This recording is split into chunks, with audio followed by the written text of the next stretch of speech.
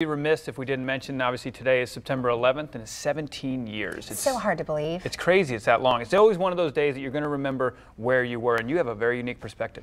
Yeah, I was working for a CBS affiliate in South Florida, and so I was covering George W. Bush. He was coming in to Booker Elementary to talk about his education plan. You were in the classroom. I was there in the classroom, in the media room, you know, with the National Press Corps covering President Bush that day. And I just remember the chaos. It was the shortest amount of time. I've got goosebumps right now, but it was the longest day and days to come. I remember the chaos. I remember the uncertainty. I remember as a journalist trying to remove yourself from that emotion, not knowing what was going on and how long it's going to, and how long this was all. Because I remember my parents lived here, and I was like, it's a military town. Oh my gosh! I remember thinking, President Bush is with us.